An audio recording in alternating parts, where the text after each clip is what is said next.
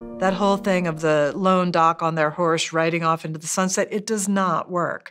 So what can we do? How much can medical assistants, let's say, begin some of the screening?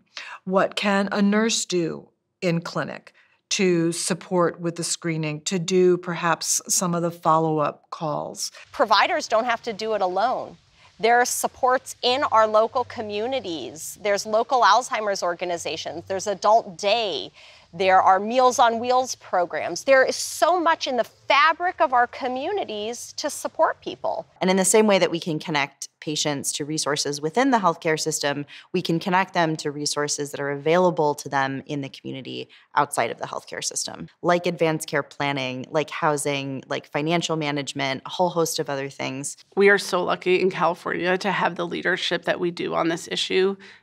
They're really tackling an issue that is affecting a really vulnerable group.